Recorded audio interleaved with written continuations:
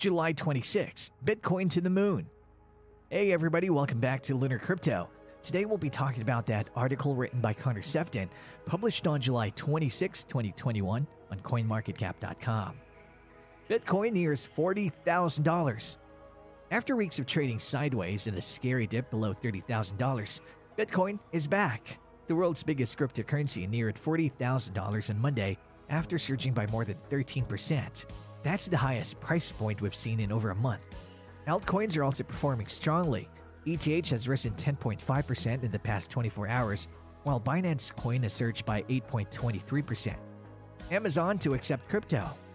All of this comes after Amazon posted a job vacancy looking for a digital currency and blockchain product lead. According to London's City AM, the e-commerce giant is looking to accept Bitcoin payments by the end of the year. It could launch its own token by 2022 as well. An insider told the newspaper that the directive is coming from Jeff Bezos. Tether under scrutiny. U.S. officials are examining whether Tether committed bank fraud, according to Bloomberg. The Justice Department probes centers on conduct that occurred years ago.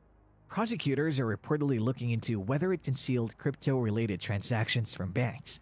Any criminal proceedings would send shockwaves through crypto markets. Is Bitcoin coming?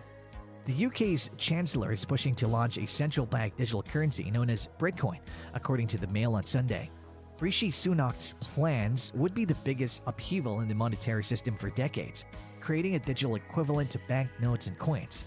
But some fear this could cause interest rates to surge. And so if you like our video, don't forget to subscribe to our channel.